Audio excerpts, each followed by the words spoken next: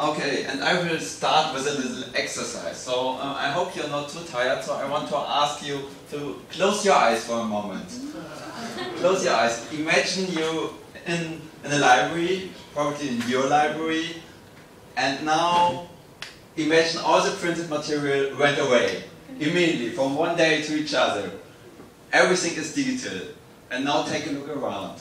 What is left? You should see at minimum 3 things.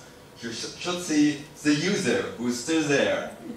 You should see any device to access the digital material. So it can be a computer, it can be a tablet, it can be a mobile phone, or whatever is coming in the future.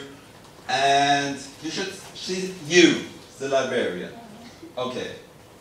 Now you can open your eyes again, and okay, we are now in this world. And what does it mean for our skills to act now in this world? And that's what I want to think a little bit about. First, we should know a little bit more about our users, because different areas of science are working very differently. And as a librarian, we should know that from our users, especially in the academic environment. So you have users like in the humanities who read a lot of stuff, who are working with a computer, who are very text-based.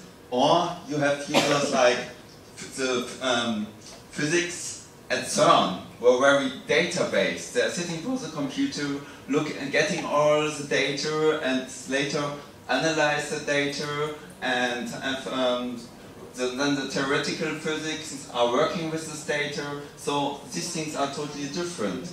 Also scientific communication in a different area of science are working very differently. In computer science, everything is about conference proceedings, so it's very important where you went, on which conferences you're wending. In humanities, it's still about, I have to write a book. So then I'm important, then I'm a good scientist. With publishers, I've written a book. So that's for us a very important skill, also in future, to know about these differences and to learn about them so that we can provide the right services for the different type of users.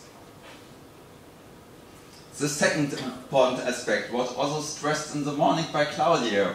It's communication. So we have to talk to our users, because there are no walls of shelves between us now anymore. So the direct communication is even more important.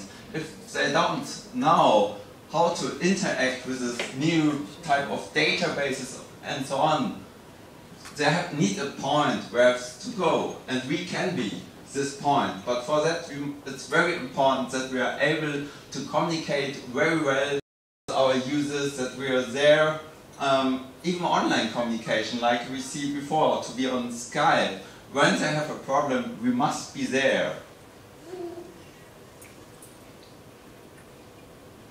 And also very strongly connected to this point of communication is we must be able to pass our knowledge. Not only we must getting more knowledge about information literacy and so on. We must be able to go out to our users, to give classes, to teach them, and to find the best way to pass our knowledge to the younger users, to the next generation, but also to users of the different areas. Because only if we are able to do that, this would be a very important new option, because we are not so much about lending books anymore to them, that can they all do themselves. So we got a lot of time, and we should use this time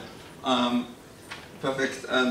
pass knowledge. Certainly, I don't have to tell you that IT skills would be very important in this type of area, so that you must know how to use a computer, and not only your cat should know that, also we have to know that. But maybe the most important thing is yeah, now you're very open to all the new developments. You know that, but time will pass, and you will become the older generation, and there will be another next generation with some new ideas, who are totally different from what your ideas are today. And you must keep this openness, that maybe your ideas will be overcome by new ideas, and then go to the new generation and listen to them and what they are thinking, and to keep this openness, because the world will develop so fast, and it's not getting slower. Thank you very much.